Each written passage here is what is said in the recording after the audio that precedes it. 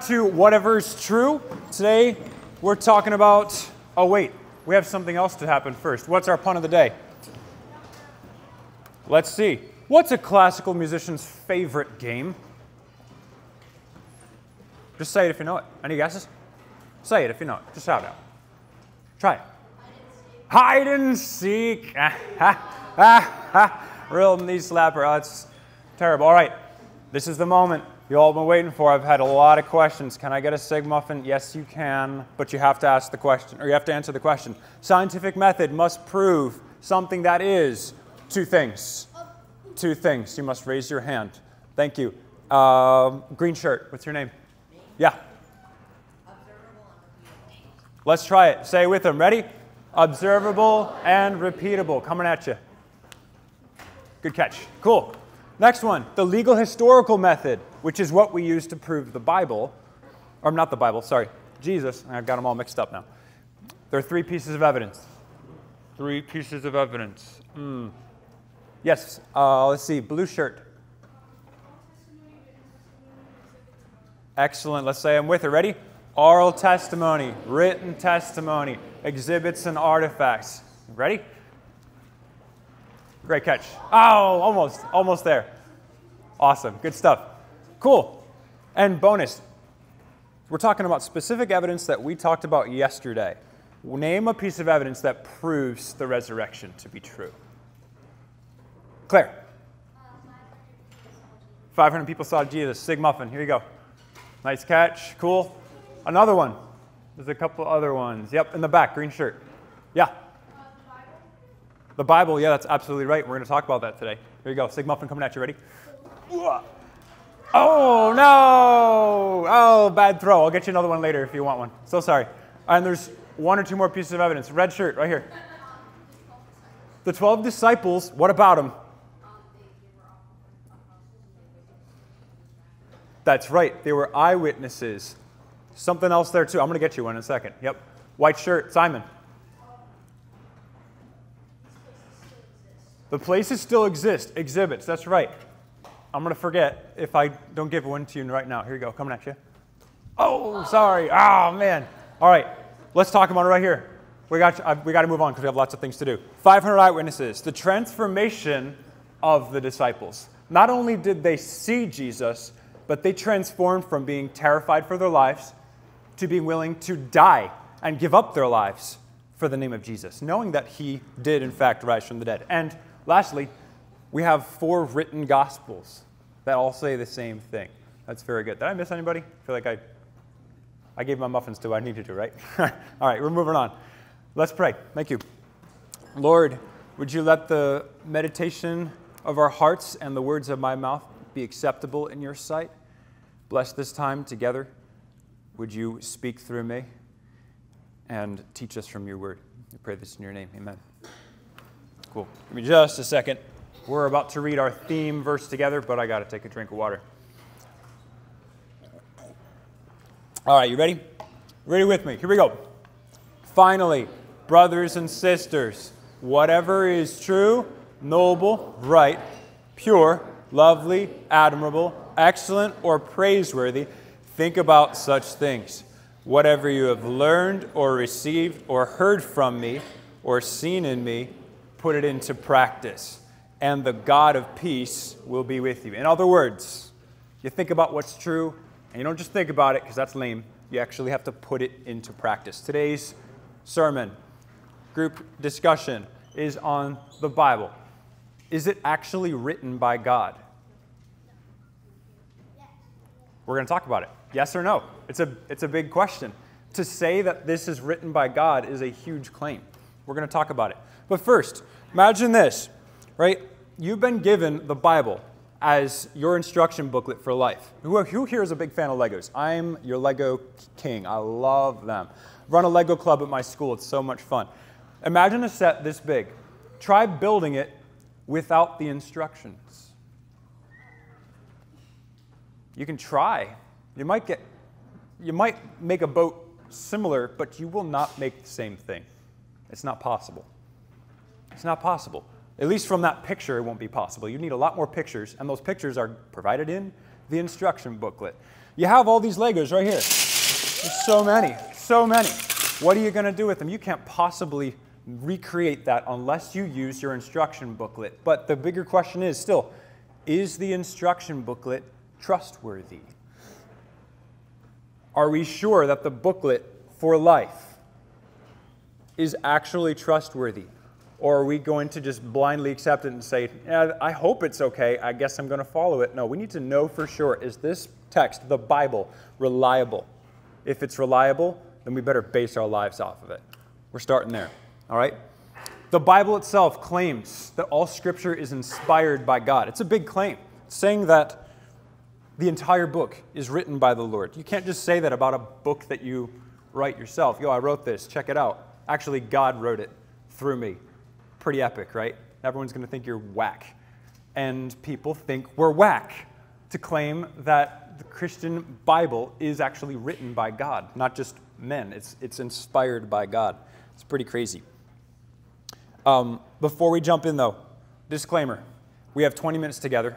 I can't possibly answer all the questions we have about the Bible's origin, where it came from, how trustworthy it is. I'm going to try to hit as much stuff as I can. But the whole point is to push you in the right direction today so that you can start to think about what's true, continue to pursue it, and find out more answers for yourself while you're here. Of all the places to be in the world to answer some questions about your belief in the Bible, it's a good spot to be, right? Hit up your friends. Hit me up. I want to talk with you outside of chapel about these things. All right? There's two big questions we have to answer before we can trust the booklet, the instruction booklet. One, is it historically reliable? Yep. Two, is it written by God? I'm going to say yes to both of them. You're right on. But we need to actually prove that. I don't want to just blindly say that. So the first question we're going to hit on for most of our time together is whether or not it's historically reliable. There are three tests. Three tests of historicity. You might want to remember these. Three of them. One, bibliographical test. Big word. Can you all say bibliographical test? Yeah. It's the timing of the authorship. When were the books written? How close were they to the original events that happened inside the books? Two, the internal evidence test. Say that. Internal evidence test. Great. It's asking the question, is what was written actually true? That's kind of the question I was talking about. Is the booklet reliable? Three, external evidence. Do other sources, kind of like the exhibits and artifacts from yesterday, do they prove that this Bible is reliable? So first we're going to talk about the biographical test. There are two questions here we're answering. When were the original manuscripts written? Oh no, it's gone. Oh well. When were the original manuscripts written? And when were the earliest copies that we have today written? Spoiler alert, the Bible that you study right now is not the exact same paper that all of the epistles were written on. Mind blown. They had to copy stuff onto other pieces of paper for us to get. And we do the same thing today. We have copies and copies and copies. We copy and paste stuff. It's still the same words, it's just being put on different pieces of paper. You copy. So, no pun intended. All right, biblical manuscript dating. Let's talk about how close the original manuscripts were to the time of the events. First, Jesus died in AD 30. Did anybody already know that? Like, around there? It's kind of confusing because AD stands for after death, which is after Jesus' death, but he died at AD 30. I don't know what happened. Oh, well. Anyway, moving on. The original manuscripts, widely agreed upon, they were all written within 50 years of the death of Jesus. That's not that much time. That means that everybody who wrote them were what? Witnesses. They were eyewitnesses. That's right. Oh my gosh, you got a Sig Muffin. I love it. Cool. The earliest manuscripts that we possess, so they're copies of the originals. People wrote them down, and 250, 300 years later, those stuck around. We still have those today, and that's where we get our Bible from, because people copy and paste and made it digital for us to see, and then they've reprinted them on Bibles. So those two dates are really important for you to know. 50 years after his death, the originals were made. 250 to 300 after these, which is really 300 years after his death, the manuscripts that we have today were written. All right, so let's compare that to other people. I mean, 300 years is still a long time, right? So let's compare that. let's talk about Aristotle. Anyone heard that name before? Super boring philosopher. It's okay. It's fine, though. 1,400 years after his original writings were written, we now have a few copies of the originals. Well, remember, they're copies of the originals. They're not the actual originals. So 1,400 years later, we can date these things back to that time. They're really old compared to when they were originally written. Another one, Darth Vader's History of Galactic Wars. No, wait, I'm sorry, Caesar's. Oh, Star Wars is way better than Caesar. Star Wars is so much better. Come on. Where are my Star Wars fans? Where are my Star Wars fans? Yeah, let's go. Cool. Yeah, Darth Vader's better than Caesar, but he didn't write any books. So we have to talk about Caesar. So Caesar's History of Gallic Wars.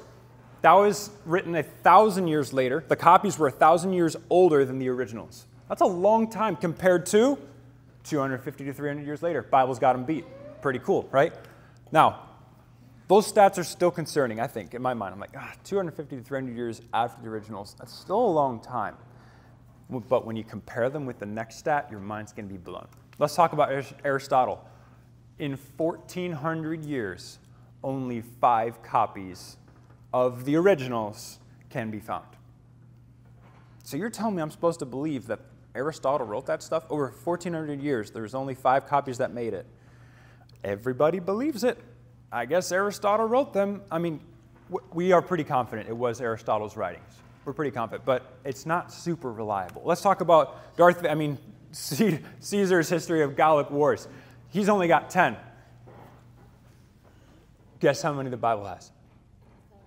Say a number. Raise your hand. Raise your hand. Raise your hand. Yeah. Way higher. Yeah. 2,000. Way higher. Yes. Lower. Nice try. Yeah. 66,000. Lower than that. Last guess.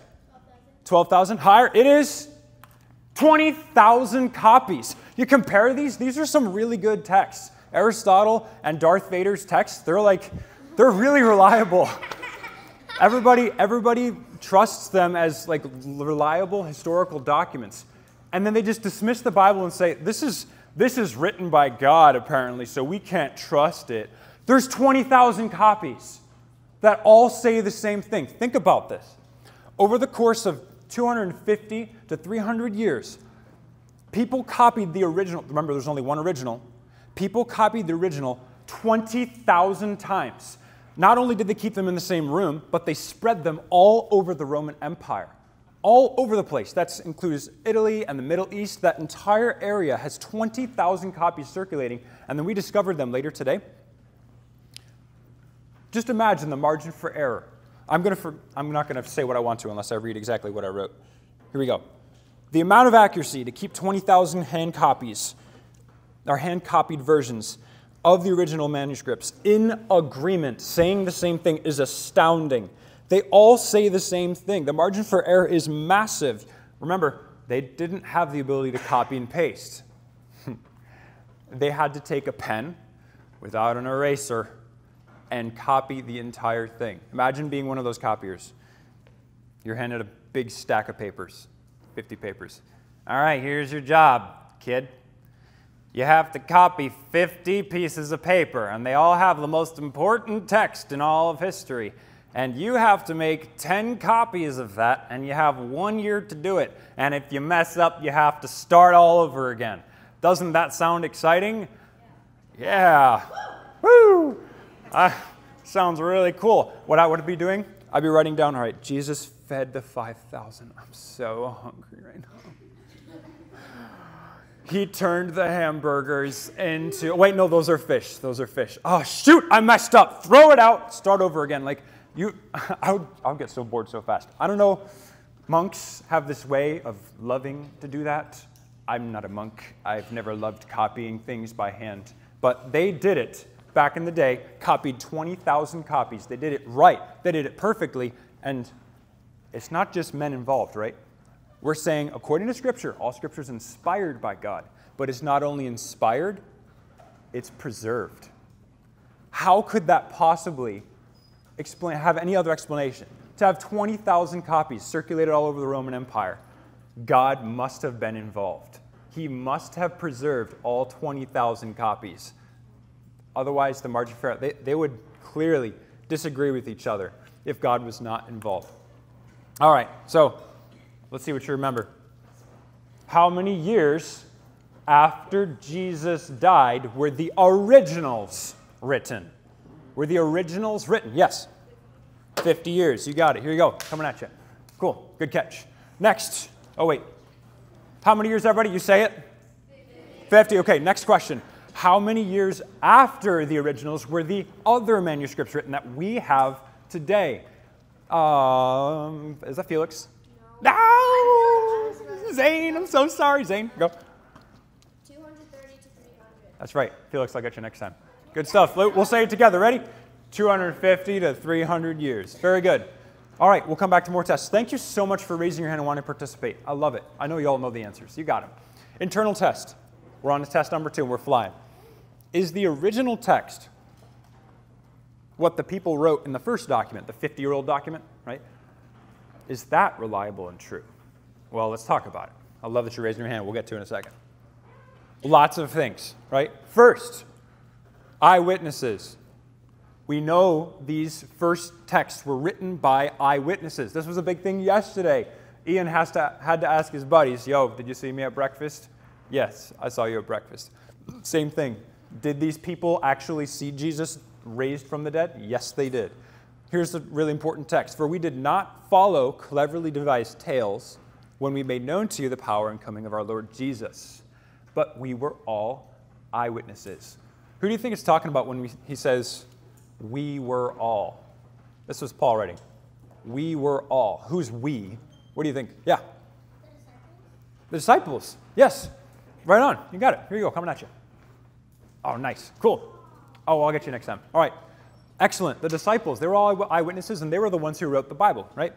Negative details. This is big. Think about it. If you want to fabricate a religion or a worldview that you want people to catch on to real quick, you don't want it to look bad. You want it to look good. No problems, right? Perfect. No. If you know anything about the disciples, they were other messed up people just like us. The disciples, I don't know if you remember this, they competed to get Jesus' approval. Like they wanted to be seated next to him in heaven. And Jesus was like, what are you talking about? I'm about to go die. And they're missing the point. Peter's denial. He denied Jesus 3 times. Who remembers that account in the Bible? Yeah, you're right on, hands down. That's a big deal. This is, Peter's frequently known or labeled as the founder of the church. Jesus said, upon this rock I will build my church, when referring to Peter. And Peter denied Jesus 3 times. Is he really a trustworthy guy? Well, yeah, he is. But they chose to keep in the bad details. You wouldn't do that if you wanted to make your text look good. Thirdly, don't forget about Jesus. We talked about this guy yesterday. What he says goes. And he said that he came to fulfill the law and the prophets. So we have Old Testament. We have Jesus right here. On this side, we have the New Testament. He fulfilled this stuff. He's right here. The New Testament is talking all about how Jesus fulfilled the Old Testament. When Jesus says, I fulfilled the Old Testament and the law and the prophets, the New Testament is affirming that. Jesus is actually affirming the teaching of the New Testament that's about to happen, right? Fourthly, big question. I want your involvement on this. How many prophecies did Jesus fulfill? Have any idea? Caleb? Thousands? Yes? You know, technically yes. I'm going to talk about very specific major prophecies. It's going to be less than that. There are many, many prophecies in the Bible. Calvin? 7? Higher than that. Yes. All of them. Well, yes. Amen to that. Amen, sister. That's right. Yes. Black shirt. 40? What were we going to say? 360. Here's our answer. 60. 60 major prophecies, which at face value doesn't sound impressive. You're like, oh man, I wanted 300 prophecies fulfilled by Jesus. Why? Well, 60 major prophecies is a big deal. We're going to talk about why. Oh, by the way, this does not include all the other prophecies throughout the entire Bible that have been fulfilled that make the text reliable. We're just talking about Jesus right now. 60 about Jesus. Cool? The chances of fulfilling 8 of them in one person, according to, forgot his name, a weird name, Professor Stoner, I think. Yeah, something like that. 60 major prophecies. The chances of that, 1 in 10 to the 17th power. Check out the size of that number. That big, 100 quadrillion. So you're saying that if you were just to like randomly choose people, just on sheer randomness, if, what am I trying to say? Yeah, if you were just to use a random chance, only 1 in every 100 quadrillion would actually land on 8 of them being fulfilled. That's only 8. Take 60. That number gets massive. It gets massive. Remember that number, 60 prophecies. It's a big deal. All right. The New Testament was written by. Yes. Right, do you know it? No? That's fine. Felix. That's right. Talk about the description of the disciples. Who were they? What was so important about them in relationship to Jesus? I'll come back to you. Yeah, Caleb. Eyewitnesses, that's absolutely right. You got it. Here you go. Coming at you. Good stuff. Everyone say, written by eyewitnesses. There we go, cool. And we have negative details. You can't make this stuff up. There's a lot of bad stuff included in the story, which proves it actually is authentic. Thirdly, Jesus fulfilled the Old Testament. Now it's in the New Testament. Fourthly, how many, oh man, what's the answer? 60. You know, I worked so hard on that slide. I like made the little shape and I like put the question mark in it. Dang it. Oh. All right, well, y'all get candy later. What's up? All right, yeah, you deserve one for that. Now, 270 ramifications. That just means 270 other like prophecies that hinted at the Messiah, they're related to. So we have 60 definite about the Messiah, 270 that were kind of about him, but not as clear. Third test. Who just answered that question? Cool. Ready? Coming at you. Nice. Hey, that's my first good throw today. All right. Do the other historical people and evidence prove that the Bible is reliable? This is our last one. We're not going to spend much time on it. Well, yeah, they do. That's all I have to say. No, I'm kidding. All right, contemporaries. You don't know who these people are. I don't know who these people are, but they were important back in the day. I think their names were, Eusebius. Can you all say that? Eusebius. No, you sound so bored. Can you say Eusebius? Eusebius. Thank you. And the other one is Irenaeus. Yes, Eusebius and Irenaeus. Excellent. They were authors back in the day. They have written some other texts that you can still access today. And they said, yeah, my friends who wrote the Bible weren't messing around. They actually did write the truth. And then archaeology. We talked about this yesterday. Remember, we can actually visit all the places that were written about in the Bible. We can visit those today. All right, so we got these 3 tests. Say the underlined text with me. Ready? Go. Biographical text, internal evidence, external evidence. And to clarify, bibliographical, big word. It's talking about the timing. Internal, was it actually reliable? Thirdly, do people affirm that it was reliable? Great. In conclusion, Josh McDowell, anyone heard of the guy? You should read his stuff. It's really awesome. He was he was someone who believed the Bible was a lie and Jesus could not have possibly risen from the dead. He spent hundreds of hours researching to prove that he was right, and he proved himself wrong and actually came to know the Lord, realizing the evidence is overwhelmingly in favor of the Bible and of the resurrection. It's pretty awesome. He wrote, if a person discards the Bible as unreliable, then he or she must discard all the other books from that time. The Bible has to be reliable. So, 2 questions. We answered this one. Now we got to answer this one. Was it written by God? Well, we can't use the legal historical method to prove that it was written by God, but it claims to be written by God. Let's talk about the first one. We just talked about how totally accurate this thing is. It's the most accurate book in all of history. It's so perfect. You can't mess around with it. Secondly, how many prophecies again were fulfilled in Jesus? You say it? Great. Thirdly, testimonies. Ask anybody who's been a Christian for a while and who's studied the Word. You can ask them and realize their life has been transformed by the supernatural power of this book. You can ask people today. So you have eyewitness accounts today of how the Bible has affected their lives. And fourthly, if the Bible claims that it was written by God, and it's the most reliable text in all of history, how can you say it didn't? It wasn't written by God. How can you argue with that? All Scripture is written by God. Like, no, you definitely can't say that. You have no right, Bible. Yes, it does. Yes, it does, because it's the most reliable text in all of history. You can't argue with that. It's really powerful. How else would you expect God to communicate to us?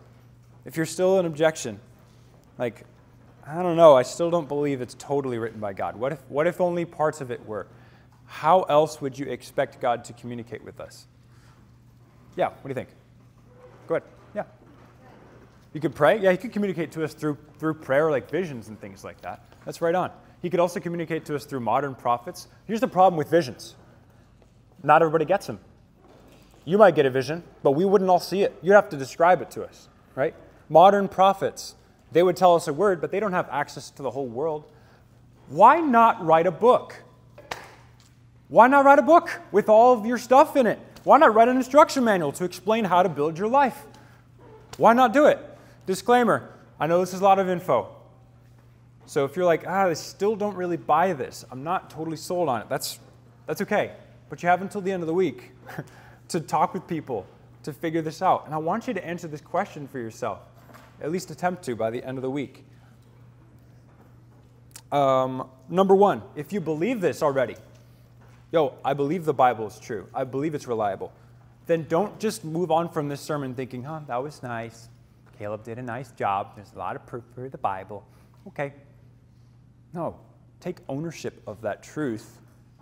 Make sure you know your stuff so that when someone else mocks you like they did me in middle school, say, you believe the Bible, you believe that that God parted the Red Sea, you believe that Jesus rose from the dead, you're an idiot. You're so stupid for believing that stuff. No, I'm not. Check out the proof. I know it. Let me show you the proof that proves this is reliable. And then for those who don't believe this, wrestle with the truth. See if you can come up with the answers that you need and talk with people here. Last question, and I asked you this before. What more would it take you to convince you that the Bible is God's Word? What more would it take you? I love your hands. We'll talk to them later, okay? What more would it take? Do you really need more evidence? Do you really need more evidence? There's so much there. You don't need more evidence. Get over yourself. In due time, trust the Lord, and go from there. 3 tests of historicity. What are they? We talked about them today. This was today's content. Yes, orange shirt, top right. That's great. Let's say them together. Go. Bibliographical test, internal evidence, and external. I'm sorry, bad throw. All right, next. Jesus fulfilled how many major prophecies? How many major prophecies? Or a red shirt. 60. That's very good. 60 prophecies. Coming at you. Ready? Nice. Cool. Everyone say 60 major prophecies. 60 major prophecies. Can you say with a British accent? 60 major prophecies. 60 major prophecies. Each New Testament book was originally written only how many years after Jesus' death? Yes. 50 years. Yes, that's correct. Nicely done. Ooh. You ready? Here we go. Coming up to you. Oh, that was a bad throw. Bad one, bad one. All right, last one. How many earliest manuscripts were written 250 to 300 years after the originals? Just say it if you know it. 20,000. Oh, well, I guess I don't have the answer there for you, but you are correct. Look, you've been given the instruction manual for your life. Why wouldn't you use it? You have all these Legos. How are you supposed to make this into a Lego set without using the instruction manual? How are you supposed to make it into a Lego set without using the instruction manual? You must read and know God's Word. Now we're going to spend the rest. Last thing I'm saying right here. There's 2 verses that point out we cannot make that into what we need to. We cannot form our life into what's best for us without following God's Word. And God's Word proves it to us right here. God says, every way of man is right in his own eyes, but the Lord knows what's up, basically. The heart is deceitful above all things and desperately sick. Who can understand it? We can't. Our heart is so wicked. We are messed up people, and we cannot possibly align our lives with what's best for ourselves unless we refer to God's Word. Finally, can we read this together? Go and say it with me. Trust in the Lord with all your heart. Lean not on your own understanding. In all your ways acknowledge Him, and He will direct your path. The solution is provided for us in Scripture. When we don't know all the answers, when we're not even 100% sold that the Bible had to be written by God, if we're still uncertain about that, trust God with that uncertainty as you look for truth with regards to that matter. And He will guide you. He will guide your path. He will direct your path as you seek for truth. If this is actually God's Word, then we can trust Him to guide us as we pursue it. Let's pray. Oh Lord, thank you so much for giving us your Word. Your Word is reliable. We can trust it. We can study it and align our lives according to it so that we can build our lives according to your design. Thank you so much for sending your Son and that He fulfilled 60 prophecies to prove the authenticity of the Bible and the legitimacy of Himself and His life, death, and resurrection. We praise you and thank you for all of these things. And it's in your Son's most powerful name, which defeated the grave, that we pray. Amen.